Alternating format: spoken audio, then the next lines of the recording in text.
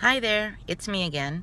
I've been gone for a while, and now that I'm back in Kuwait, I just keep seeing some things that are just so strange.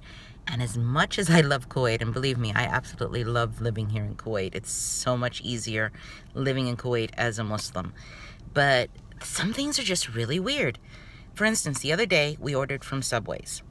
Now, normally, everything goes fine. What you order comes in. Everything is perfect. This time, they got all of our orders wrong. So I called them and I told them, look, number one, you were an hour late. It took 2 hours for the order to arrive. And then on top of that, you got the order wrong. And it was like after midnight. We were tired. So they said, well, we can send you back your meal again. We can deliver it to you again. But you need to return the food that we gave you. I'm sitting here thinking, return the food? Isn't that like really unsanitary? Isn't that like, who knows what they're going to do with that food?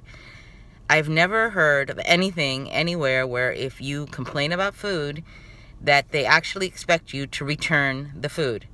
I remember we ordered a pizza from the States and they gave us the pizza and they even brought another one for free.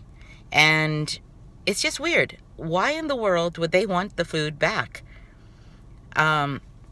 Got any comments? Anything you can tell me about this? Because I think that's the strangest practice I've ever heard of in my life. Have a good day.